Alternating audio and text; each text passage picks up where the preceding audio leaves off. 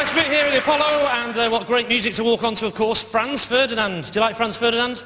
Yeah. Fantastic band, of course, named after the Archduke Franz Ferdinand, who was assassinated in 1914, which led to the First World War and the death of 15 million people, which in itself led to the Second World War and the death of a further 55 million people, including 6 million innocent Jews. Let's hear you. I say, don't you know? You say you don't know. I say, come on, I'm trying to create an atmosphere here. Take me out. Tough crowd. The other way I could come on, of course, was to do what Robbie Williams does. Can someone tell Robbie Williams that this doesn't constitute entertainment?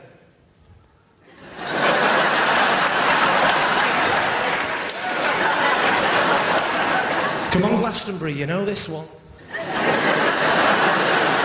Yeah, we know it, Robbie. It was 150 quid to get in. Any chance you could sing it for us?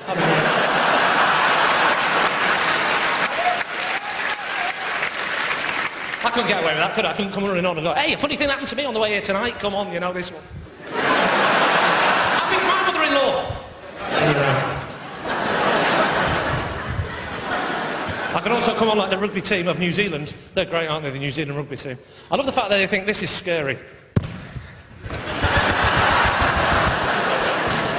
Oh, that's terrifying. Please don't. I went to college with loads of rugby people. I'm telling you, at my college, they wouldn't have found that scary. The only thing they found scary at my college, the rugby lot, was gay people. They're very homophobic, the rugby community, aren't they? I think it'd be far better suited if they just came out, the New Zealand team, and went 1, 2, 3, 4, kick 2, 3, 1, 2, 3, kick 2, 3, 4, hands and walk 2, 3, my shoes 2, 3. I am what I am my own. Should create 2, 3, 4.